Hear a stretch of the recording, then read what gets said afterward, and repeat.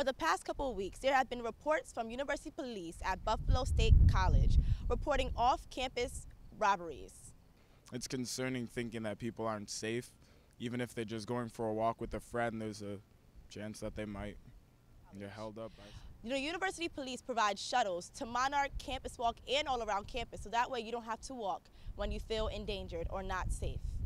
They also provide blue lights. These blue lights are emergency phones, so no matter where you are, if you do not have service or have your phone on you, or if it's dead, you have a phone to call for help. This string of off-campus robberies, it is concerning. A lot of people are going outside at night. See a lot of people going for walks and their parents just kind of dropped them off for college. So you could request an escort from University Police located in Chase Hall. This is Charisma Christiani reporting for the Buffalo Review.